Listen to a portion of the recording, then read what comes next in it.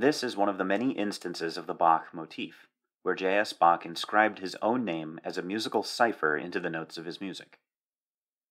The reason why the 4 letters of Bach's name can be translated into note names has to do with the 3 hexachords that I went over in the last video. Here are the hexachords from the key of D minor. The names of the notes in the German language actually come from these hexachords. In German, they use the same note names A through G that we do in English, but they also go one further and add the note name H for the note we would call B natural. B and B flat both occur in the larger hexachordal system, so the German musicians who came up with their note names chose 2 different names for B and B flat. All 4 letters of Bach's name can therefore be transcribed into musical notes. And even though the notes were produced in a somewhat arbitrary translation, Bach was able to harmonize and counterpoint this 4-note motif in several different, highly creative ways over the course of his career. Despite the title, this video is not going to be about only the Bach motif, but also about how to use any irregular or highly chromatic fugue subject. So this video is sort of a sequel to the last one. I'll go ahead and spoil the moral at the end of the video, which is going to be that basically any scrap of melody could be used as a fugue subject. Not everything will make for a good fugue subject, but that is a different question. The Bach motif makes for an irregular fugue subject in at least 2 ways. First, the subject begins on B flat, which is scale degree 6 in D minor, the key of this example. All of the fugue subjects we looked at in the previous video on subjects and answers only began on either scale degree 1 or 5. This was one of the questions that Schubert brought to Simon Sechter when he met with him in the fall of 1828 for a lesson on counterpoint and fugue.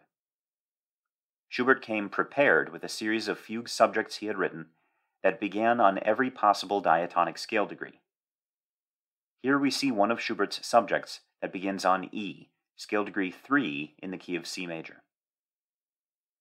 It turns out that there is no rule that states that a fugue subject must begin on scale degree 1 or 5. It just so happens that most of them do. But there is nothing particularly difficult about fugue subjects that begin on a different scale degree. You simply transpose the subject from the tonic hexachord into the dominant hexachord, as here, or vice versa. Notice that the only solfege syllable that Schubert changed was this note G in the subject, which was changed to C, when it should have been a D. Since scale degree 5 was treated as a prominent goal of melodic motion early in the subject, that motion should be redirected towards scale degree 1 in the answer to create a melodic balance. So Schubert makes this adjustment to create a tonal answer. All of that should be reviewed from the last video in the series. So the fact that the Bach motif does not necessarily begin on scale degree 1 or 5 is not any kind of problem. In fact, it could be used as a subject in several different keys, which we will see in a moment.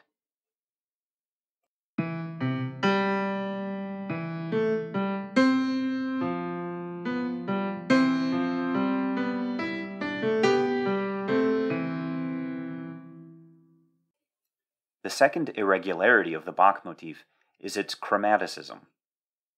Bach had a reputation for composing highly chromatic fugue subjects, like this one from the final fugue of the first book of the Well-Tempered Clavier, where the subject touches on all 12 notes of the chromatic scale. This works almost like a summary for the whole book, which moved systematically through all 24 major and minor keys. Notice that Bach groups these chromatic notes into 2-note pairs separated by a half step, which is an organization that resembles the 4 notes of the Bach motif.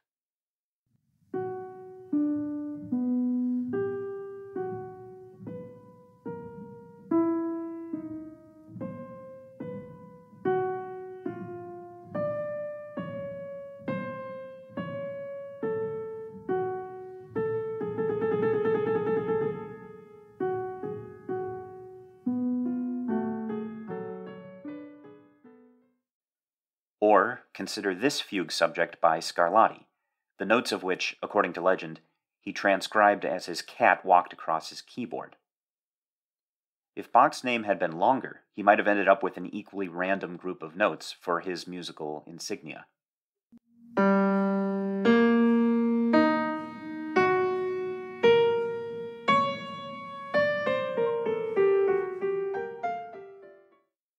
Both of these examples make for intimidating fugue subjects because of their chromaticism. But, as we will see, there are common tricks for interpreting chromatic notes in terms of the hexachordal solfege syllables that render them entirely manageable. Getting back to the Bach motif, Carl Philipp Emanuel Bach composed this riddle canon using the notes of his family name. He left a very suggestive clue printed above the canon that relates back to the hexachordal solfege syllables. Fa, mi, and mi, fa is all of music. This clue turns out to be relevant for understanding the Bach motif in many of its different contexts, not just in this riddle canon. If you want to solve the canon yourself, I'll leave that to you. The solution I came up with is available on my Patreon page.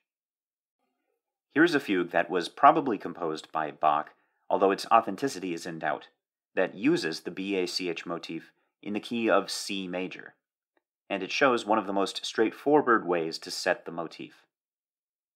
The first two notes, B flat and A, can be interpreted as Fa and Mi in the subdominant hexachord built on F, while the second pair of notes form Fa and Mi in the dominant hexachord built on G.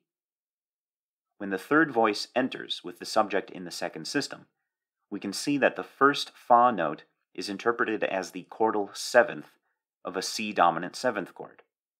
Chordal sevenths resolving down by step are a very common way to set a pair of Fa, Mi notes. In the second pair of notes, the note C is harmonized as the root of a C major triad that progresses down by half step to the third of a G major triad. So here we see the first Fa, Mi harmonized with root motion down by fifth, and in the second, harmonized by root motion up by fifth.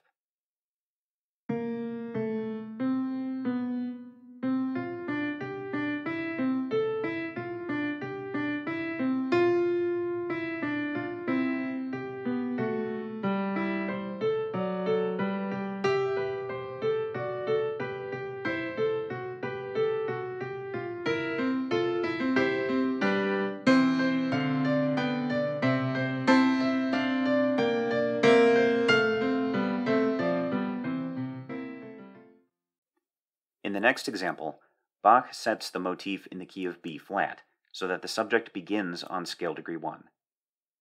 If we peek down at the entry of the tenor voice in the second system, we can see that Bach harmonizes both of the Fa-Mi pairs the same way, as the root of a triad moving to the third of a triad up the circle of fifths, just like we saw in the previous example.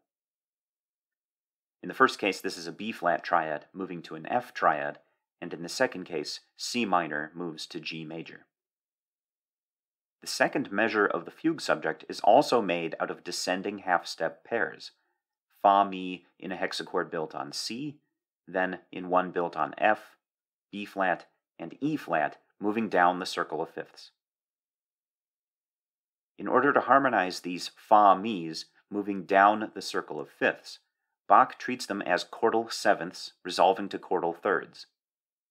He also chooses the most direct kind of counterpoint for chordal sevenths, which is the half-step resolving upwards, Mi-Fa instead of Fa-Mi. These Mi-Fa pairs are, in essence, the soprano cadence that we learned about back in the videos on counterpoint in triads and seventh chords.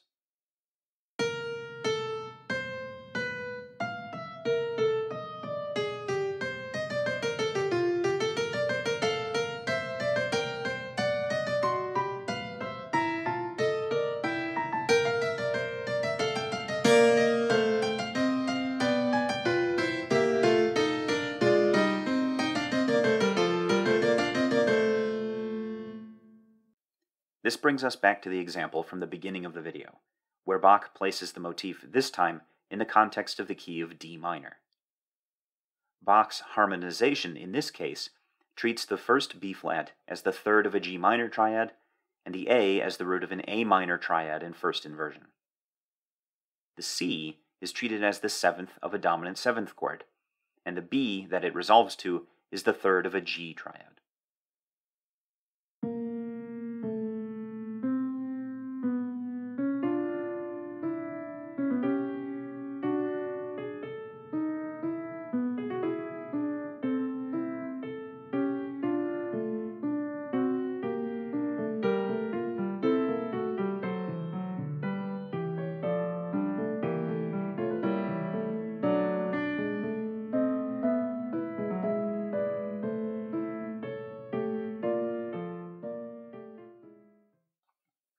And in our last example of the Bach motif, Johann Georg Albrechtsberger treats it in the key of G minor.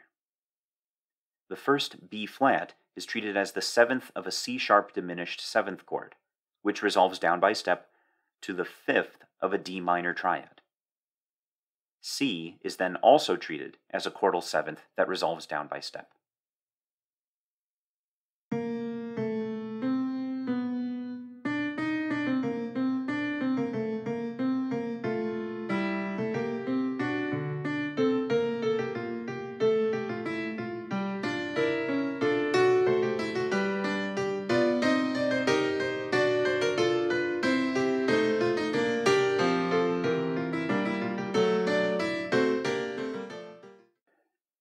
These examples show that even a somewhat random group of notes, like the BACH motif, can serve as a fugue subject in many different keys.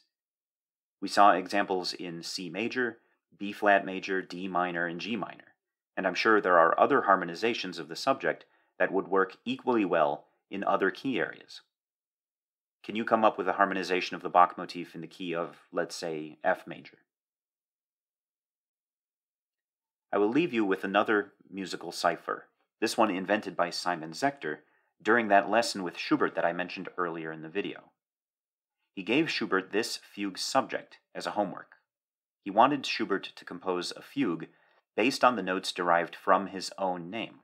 In German, the note E flat is pronounced S.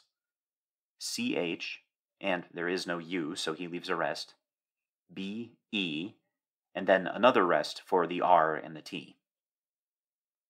Unfortunately, Schubert died within 9 days of this lesson with Sechter, so he never composed that fugue. Simon Sechter completed the fugue and published it as his Opus 43 in Memorium of Schubert.